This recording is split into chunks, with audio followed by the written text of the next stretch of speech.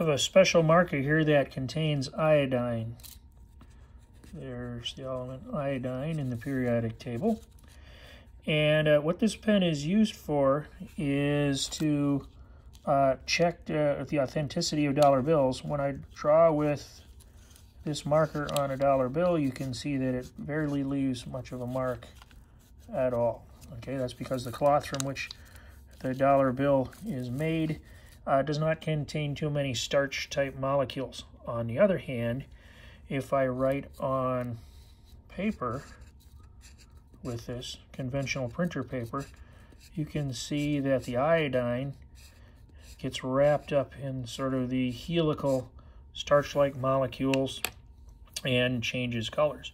Now I can do a little extra chemistry with this. I have a vitamin C tablet here, and if I get this tablet just a little wet and I touch it to the paper, you can see that the iodine starch complex decolorizes. Let me do that again. Okay, what's happening is the iodine is being converted to iodide ions, which don't have the same color intensity here.